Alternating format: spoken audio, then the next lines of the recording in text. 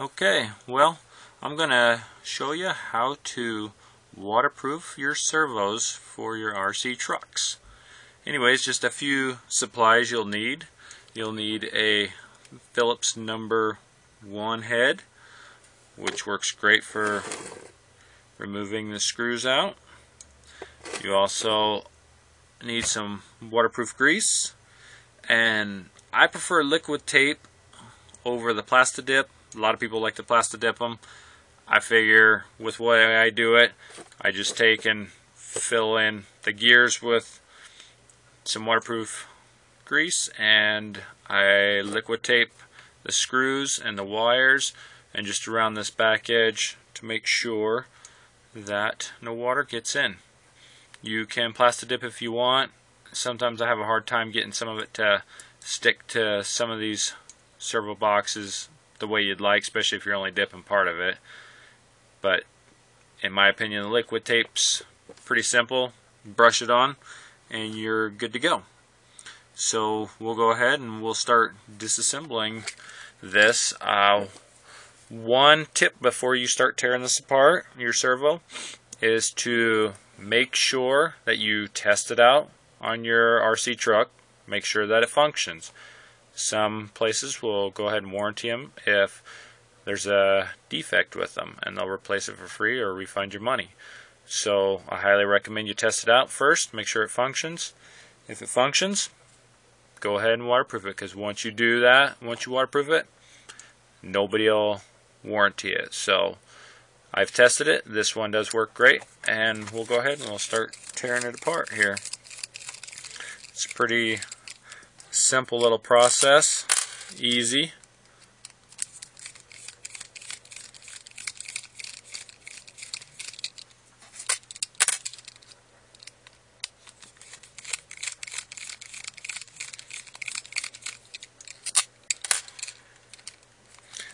Like I said, I've seen several different ways people waterproof these on the internet.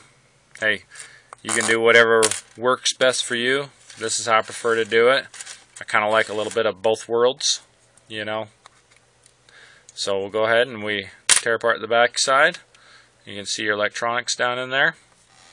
And we'll pop this front side off. And there's all your gears and your bearing. And we'll go ahead and we'll remove this bearing here real quick. Well, I guess it's on there. So we'll just leave it on there. And we'll pack it full of grease all the way around it. And also fill the top end here with some water resistant grease to make sure no water gets in. And then we'll seal the back end with liquid tape. So here we go. I do like this little needle point on my grease gun. Works really great for getting back behind everything.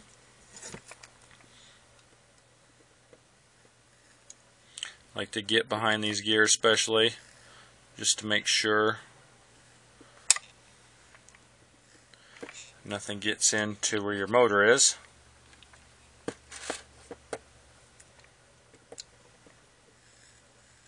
A little back behind that gear and in between. Plus it helps keep these gears running pretty smooth and you won't have any problems with it. I think it kind of reduces the noise that sometimes they will produce when they're under immense torque.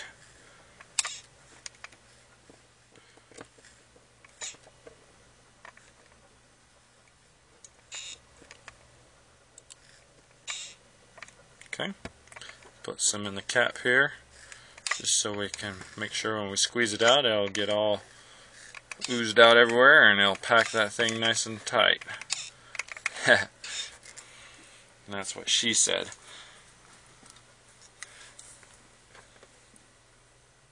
Can't help myself. Okay, we'll get our grease gun out of the way. We'll go ahead and we'll line these back up and squeeze them out. And if you happen to have a rag handy or a shop towel, whatever you'd like to use, I just Always have extra rags on hand.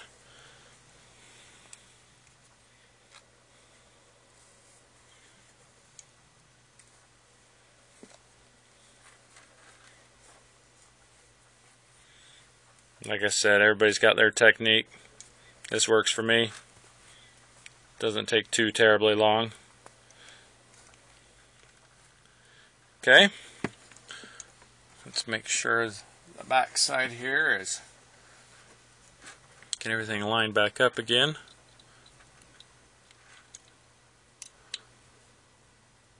Slide that little boot down in there a little bit.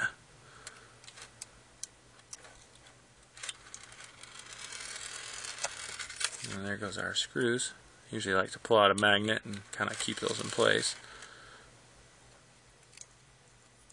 Okay, now let's go ahead and what I do with this liquid tape is I like to take and I like to put a little bit on this boot.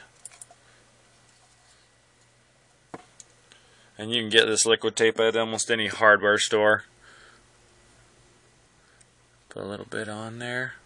That way you can make sure no moisture gets in at all.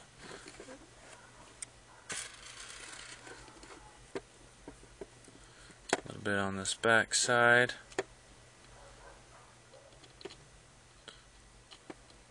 It's crude, but it works. That's all that matters. Okay.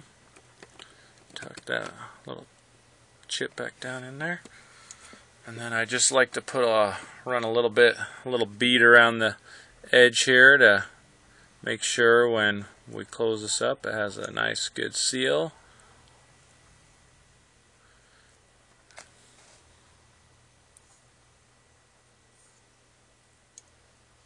It's alright if you get a little bit on everything. It's not going to hurt anything.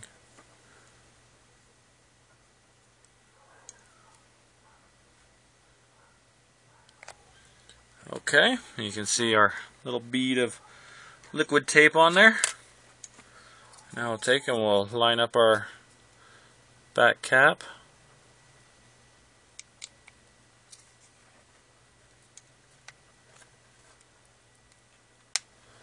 Get that to snap shut. There we go. It is kind of a messy process. And then we just slide our screws back in.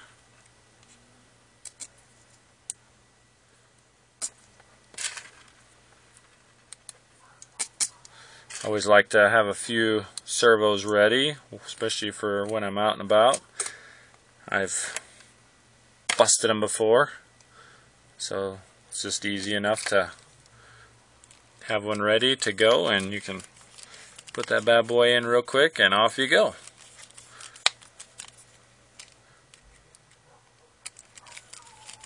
Snug down all your screws, and you'll see your liquid tape will squeeze out a bit, and so will your grease.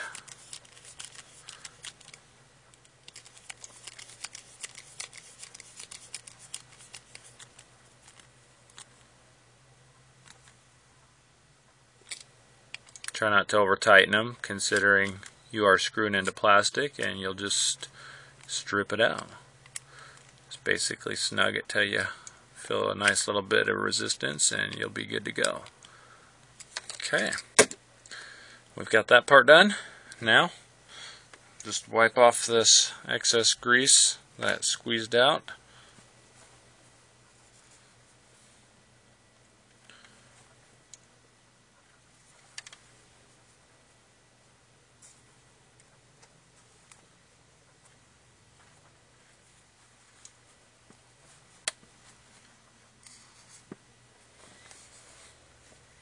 Okay. Now, where I did get a little bit of grease on the back side, I do want to clean it off a little bit. So I'm going to clean it off here with some dielectric cleaner.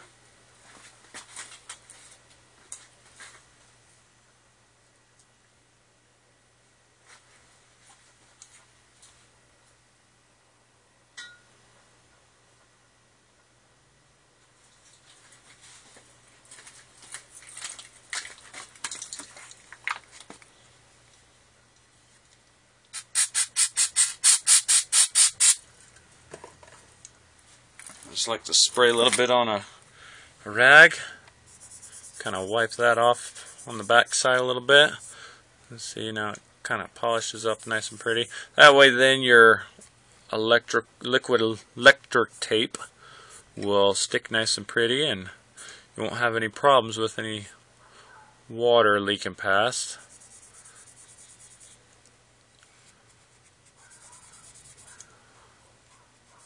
Like my shop towels or my rags, just whatever old stuff I have, and works beautiful.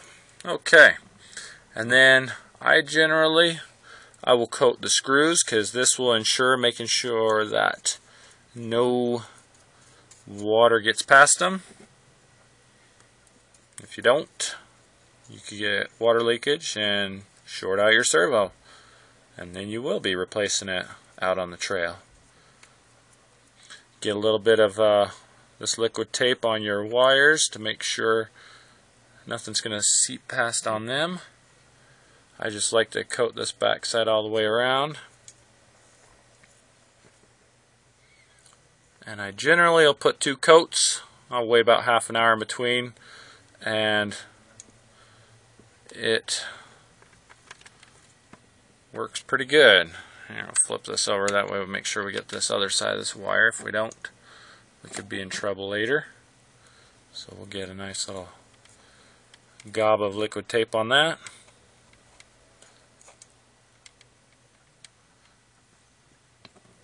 Good deal.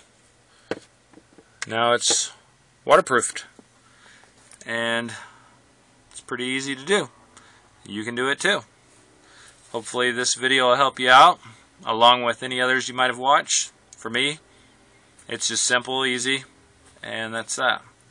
So enjoy, and thanks for watching.